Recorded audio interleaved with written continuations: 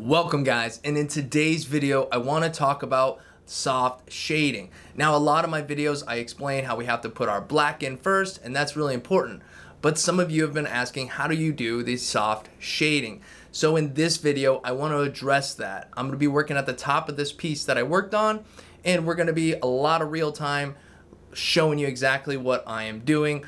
As usual, I'll be at the bottom of the screen popping in and out explaining what it is I'm doing. So if you guys are ready for that, then let's go.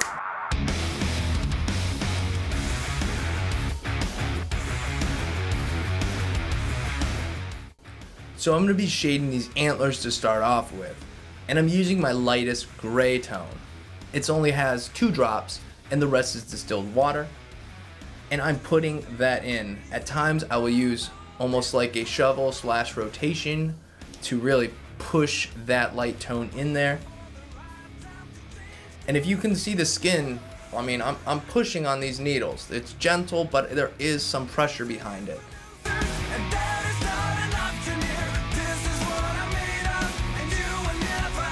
Do a little bit, wipe. Do a little wipe. Watch the ink go in. See what's happening.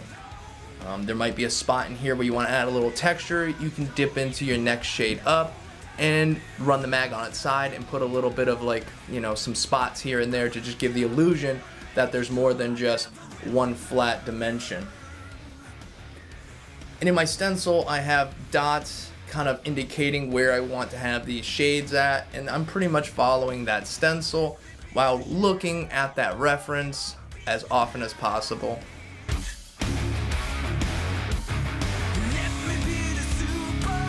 And here you can see that brushing motion, back and forth, just trying to get that nice gradual soft flow.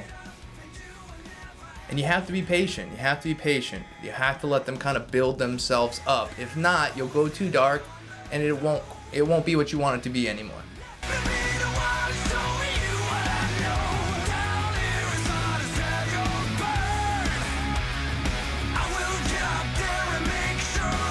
And a mag is great to use because you have this wide paintbrush. You know, you can cover a large area in this nice gradient manner. And then when you want to get, you know, a spot where you want a little bit more of a dark tone, you can run your mag on your side. You need to be gentle because a lot of needles cutting in one spot, but you gently run it on its side and you can get a little bit of a darker spots where you need them.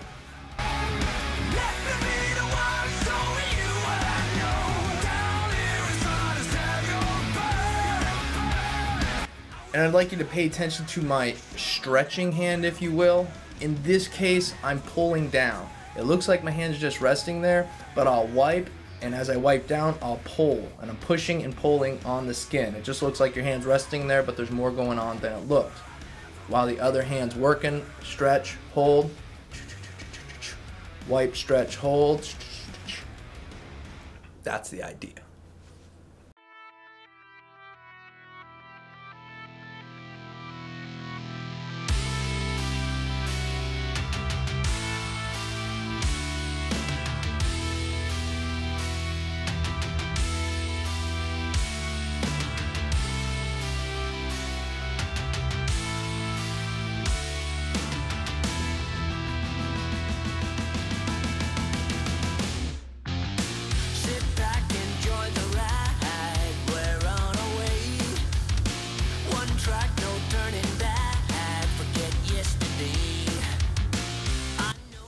You can see it here. You see the skin being pushed in. I'm pushing the needles. I'm not driving them in there like I'm packing in pure color, but I'm also not just letting them dance across the top of the skin. There is some pressure being applied and those needles are being pushed into the skin, but it's like this, in and out, and that's what's going to give you that soft shading. So there's no like harsh start and stop spots.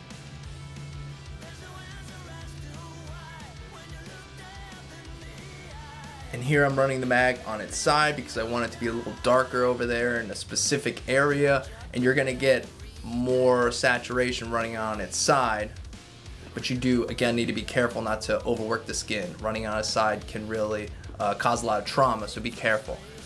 And then on the other side, I'm doing the exact same thing. I sped this up so that you're not stuck watching the same thing twice. Also here you can see I'm running at 8.1 volts. I'm using the CNC Q2 and a 23 curved bugpin Magnum. And again, during this antler time, I'm really using my lightest tone and then maybe my step up from the lightest tone. So that might be like 2 drops in the lightest and maybe like 5 drops in the next one up. It's going to depend on how you mix your gray washes. I have a way I mix them, but then I kind of change it up per tattoo just a little bit, depending on the skin. Now here I have some trees that are in the background. Now I want them to be darker at the top and lighter at the bottom, as we give this slight effect that there's like fog up there and we can't see the bottom of the trees. So to do that, I'm just using that mag, and I'm going in with a slightly darker tone for the top of the trees. And then as I start to define those a little bit, I'll drop down to, again, my lightest tone and pretty much brush that light tone up under the trees and kind of move it around.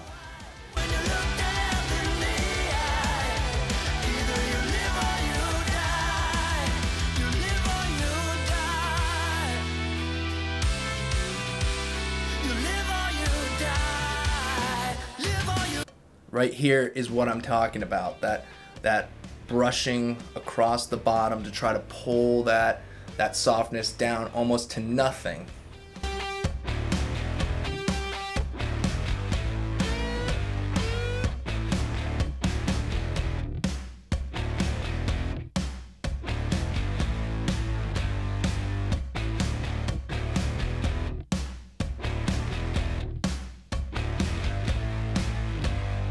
And I say this a lot in a lot of the videos where we, do things like this, and that is manipulate that mag. You can turn it on its side. You can use the edge of it, just a corner of it. You can do a lot of things with these mags. Treat them like a paintbrush. Once you get used to using them, it's kind of that way. What size paintbrush do I need? What size brush am I going to use for this piece? The bigger the piece, a lot of times the bigger the mag. Now up here, I'm starting to build these mountains. They're way off in the distance for this tattoo. I don't want a lot of definition, but I also don't want them to be one-noted. So I'm building it up.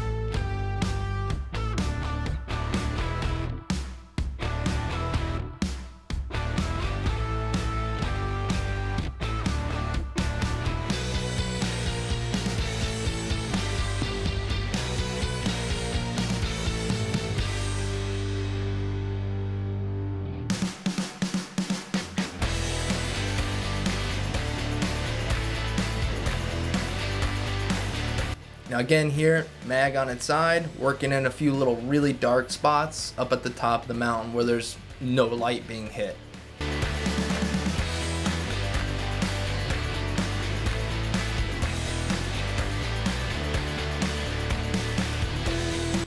And if you're somewhat gentle on the skin and you're not really diving those needles in there constantly, just grinding in really hard over everything, you have time to put a few different layers on your piece. You have time to gently put in your light tone and kind of see how that goes, and maybe add a little darker here, a little, stop, don't put too much in here, to sort of build it up. So, as you're going, you're looking at it a little darker, a little less here, a little more here, but you're working in your lighter tones.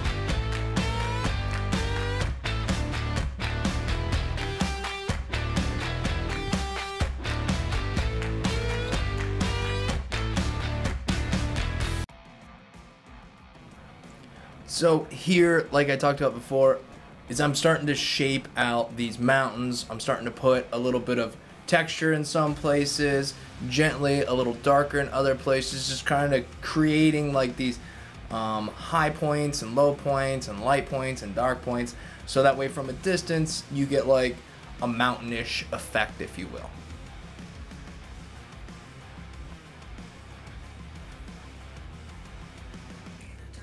And again, I'm just layering these mountains up. I'm starting light to make sure all of it has some sort of a tone over it, and then I kind of go back with just a little bit lighter tones and put a little texture in there. Don't mind my my hat in the way as usual.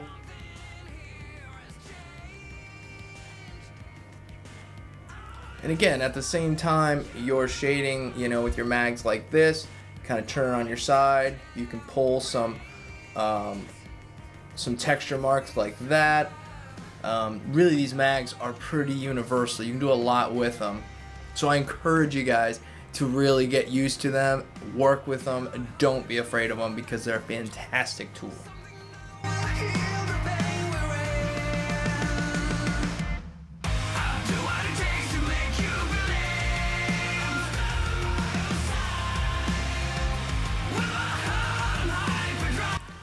Now here on this bottom mountain piece here, I'm just going back in with some darker shades and just little dots here and there.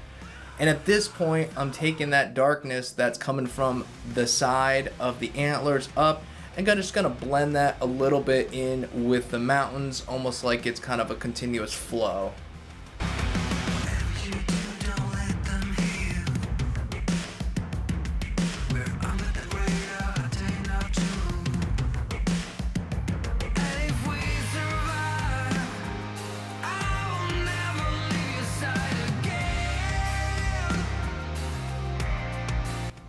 And also remember, the faster you move your hand, the less ink is going to get deposited into the skin.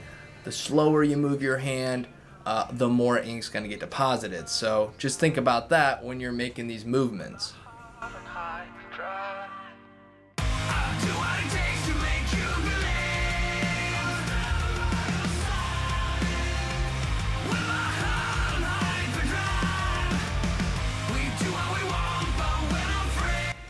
Here is kind of like a whip shading. I'm kind of pushing it and pulling it out, but it's still kind of along that like painting style of shading.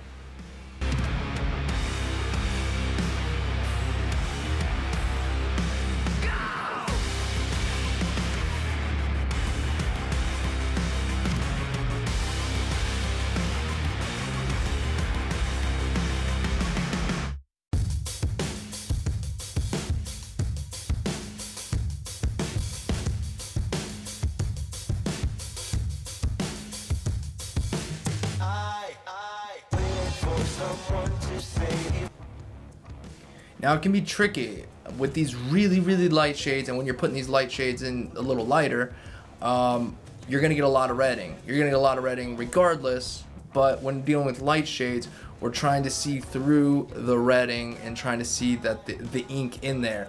Again, be careful not to overdo it, because it will get quickly darker than you want it to. You're better off in some cases to go lighter than darker, because for me, I set people up with a second appointment after their appointment, so we can take a look at it, touch things up, and that's your opportunity to go, okay, I did go a little light, let me put a little bit, let me make that a little bit darker, let me smooth up some of these spots. So I highly encourage a second appointment when possible.